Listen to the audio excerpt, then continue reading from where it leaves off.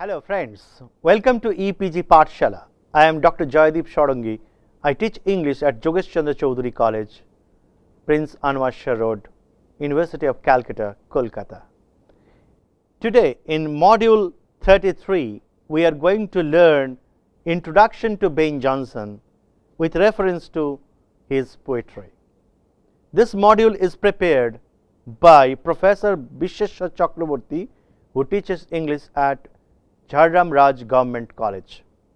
Friends, Ben Jonson is known for you maybe as a dramatist, but today we will learn about him as a poet. He was one of the fabulous dramatists before the advent of William Shakespeare. William Shakespeare also took part in his dramatic performances in his early part of his career. But Ben Jonson is also known as a poet, a representative poet of the early Elizabethan period.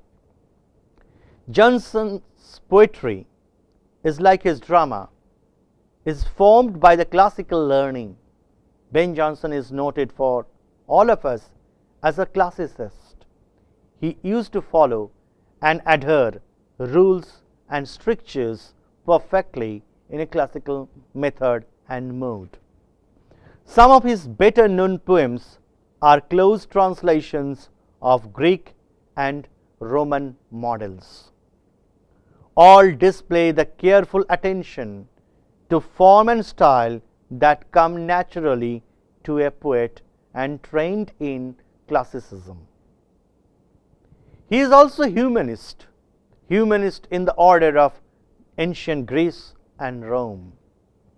Therefore, some of his poems deal with the humanistic mission. Accepting both rhymes and strains, Jonson used to mimic the classical antiquities of simplicity, restraint, and precision. So, Jonson's poems are marked by these rare gems. Friends, let us introduce to the Jonson's genius as a poet. His world of poetry is marked by the publication of Underwood, which was published in the year 1640. It was published in an extended volume as a form of folio. It is a larger and more heterogeneous group of poems compiled and written by Ben Jonson. It contains a celebration of Cheers, Merry Oath, execration against Vulcan, and some other poems. A celebration of Cheers is an extended effort of love poetry. It is an immaculate effort from the part of Ben Jonson to portray various religious pieces or the poems dealing with some rare religious aspects of man. Merry Oath and other poems in the volume coming up in 1640 contains 3 elegies which have often been ascribed to John Donne, as you all are familiar with the metaphysical poet John Donne. One of them appeared in Donne's posthumous collected poems. So, you can easily understand how Ben Jonson is related to his own areas of poetry during his contemporary time. Now, a few words about Jonson's poetry. Epigrams, published in the year 1616 folio, is an entry in a genre that was popular among late Elizabethan and Jacobean audience and readers. Although Jonson was perhaps the only poet of his time to work in its full classical range, the epigrams explore various attitudes, most from satiric talk of the day, complaints against women, courtiers, spies around, all come as a matter in his poetry. The condemnatory poems are short and anonymous.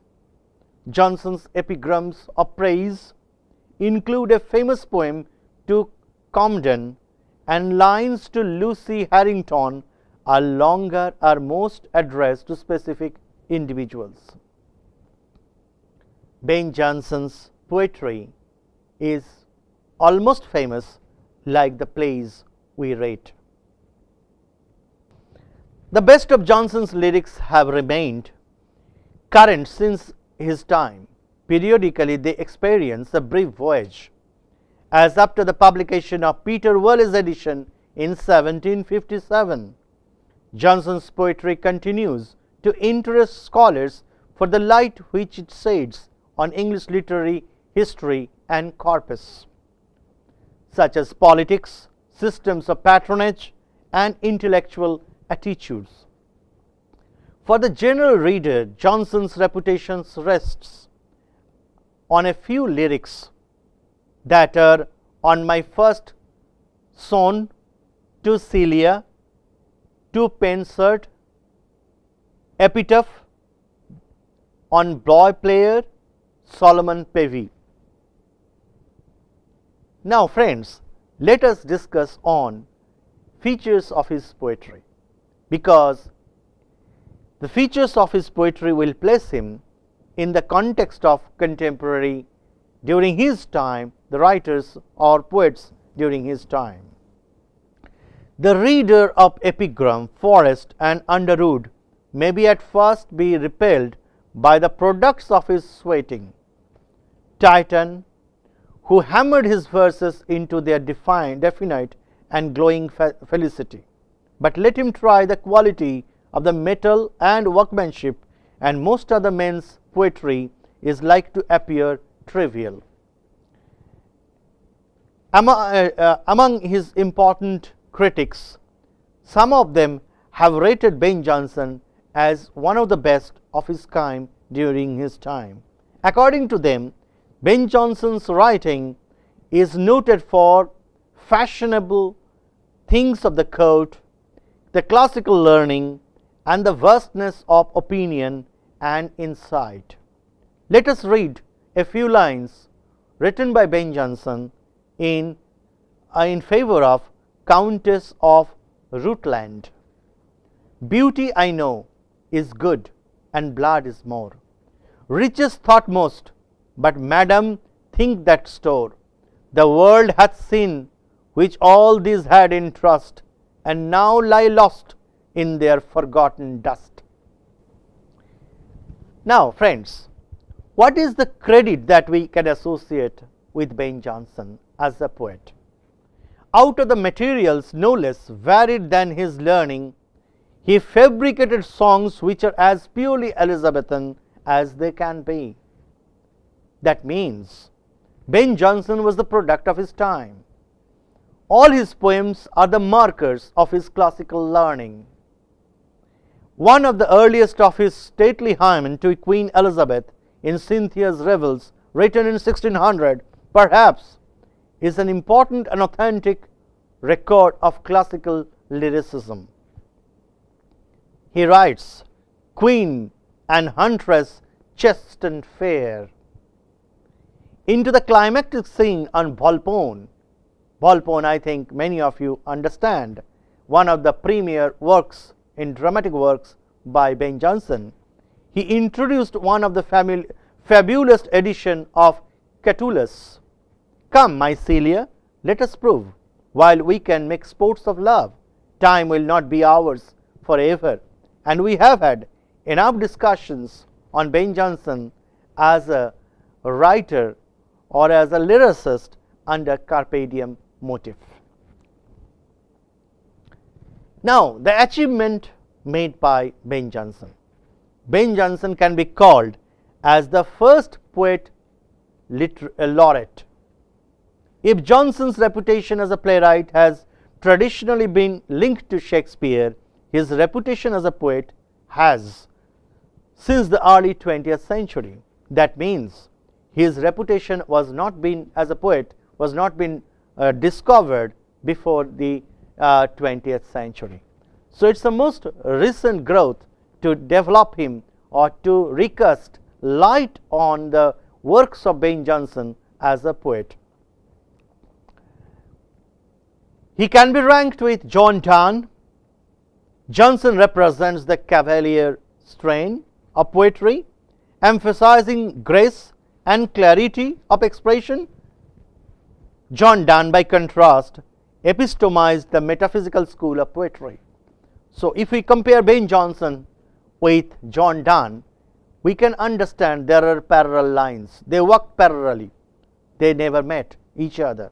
That means Ben Jonson is classicist, whereas John Donne is metaphysical, both approach, sentiment and in aptitude.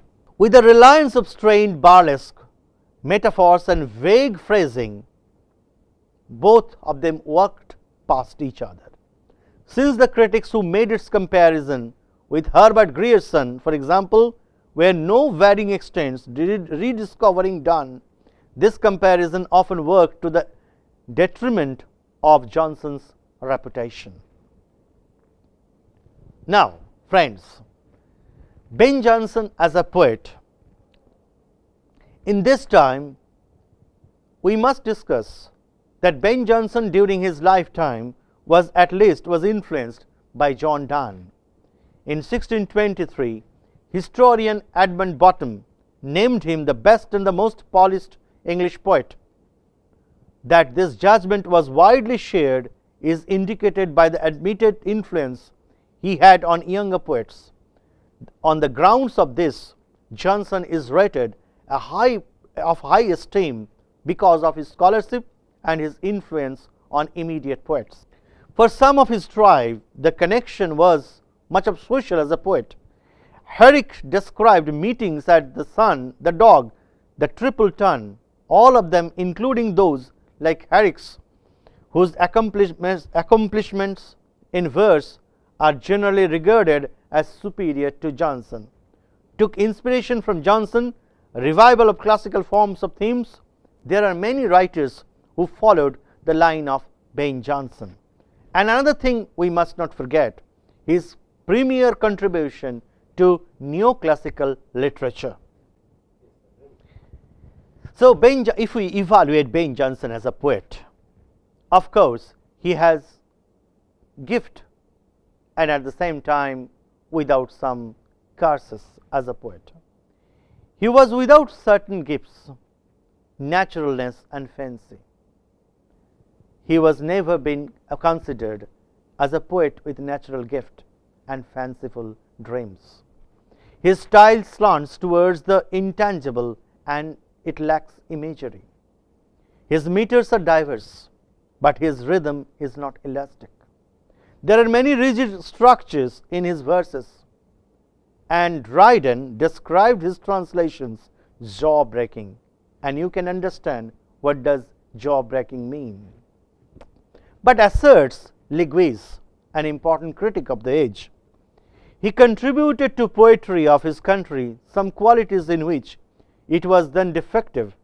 He aimed at putting much meaning into the material line. His compositions tended to be consecutive and regular. He subordinated fire and dash to logic. He taught soundness, reflection, self-control. Unquote. I think these are premier issues of Ben Jonson's poetry, and these become very prominent during the literature of 18th century. So, Ben Jonson will be remembered for his soundness, reflection and self-control, leading to discipline in poetry. So, friend, in this particular module, we tried to estimate Ben Jonson as a premier poet. We learned Ben Jonson as a dramatist, and we are aware of his contribution in pre-Shakespearean drama. But here we have learned about Ben Jonson's characteristics of Ben Jonson's poetry, and we have studied and examined some of his poems through close angles and evaluated him and rated him as a poet who made contribution and earnest contribution to the growth and development of poetry in the hands of the early Elizabethan poets. We have also tried to estimate Ben Jonson in parallel contrastive lines with John Donne, another important poet of his age. As a whole, Ben Jonson contributed to the classical literature in particular, and he actually announced the arrival of neoclassicists in the 18th century England. Before we go home, let us take down the hyperlinks shown on the screen.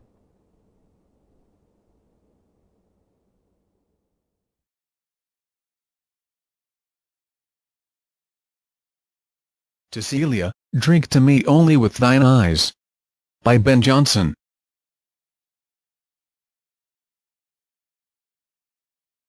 Drink to me only with thine eyes, and I will pledge with mine, or leave a kiss but in the cup, and I'll not look for wine.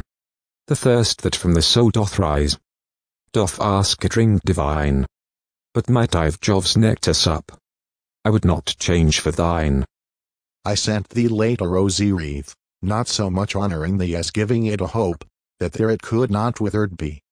But thou thereon didst only breathe, and send'st it back to me, since when it grows, and smells, I swear, not of itself, but thee. Drink to me only with thine eyes, and I will pledge with mine, or leave a kiss but in the cup, and I'll not look for wine. The speaker addressing a woman named Celia. He tells her to drink to him only with her eyes.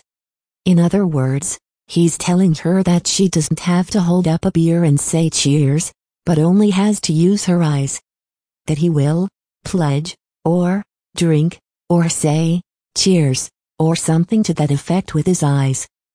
The thirst that from the soul doth rise doth ask a drink divine, but might I of Jove's nectar sup, I would not change for thine. His desire for a drink that is not a drink, he's asking for a cup with a kiss in it instead of wine. His thirst isn't a bodily thirst, but rather a more spiritual one. It is a thirst from the soul. Because his thirst is from the soul, it requires something more divine than wine to satisfy it. So even if he could drink nectar from Jove's cup, might have Jove's nectar sup, he wouldn't. He would rather have Celia's cup, thine. Jove is another name for the Greek god Zeus, or Jupiter to the Romans, the king of gods. I sent thee late a rosy wreath, not so much honoring thee as giving it a hope, that there it could not withered be. Now he moves on to tell a little story about his relationship with the girl. He sent her a rosy wreath. Why? He wanted to give it, the wreath, the hope of everlasting life. It could not withered be. In other words, he views Celia as some sort of divine or enchanted figure that can keep things alive that will normally wither and die, like a wreath of flowers. But thou thereon didst only breathe, and sent'st it back to me.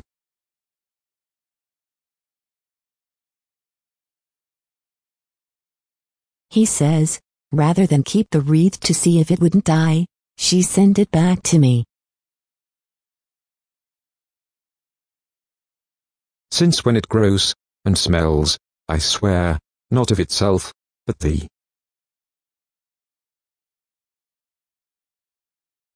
The speaker knows that the woman must have breathed on the wreath, since, when it grows it smells, not like a wreath of flowers, but like Celia. Drink to me only with thine eyes, and I will pledge with mine, or leave a kiss but in the cup, and I'll not look for wine. The thirst that from the soul doth rise, doth ask a drink divine, but might I of Jove's nectar sup, I would not change for thine. I sent thee late a rosy wreath, not so much honoring thee as giving it a hope, that there it could not withered be. But thou thereon didst only breathe, and send'st it back to me, since when it grows, and smells, I swear, not of itself, but thee. Thank you for listening.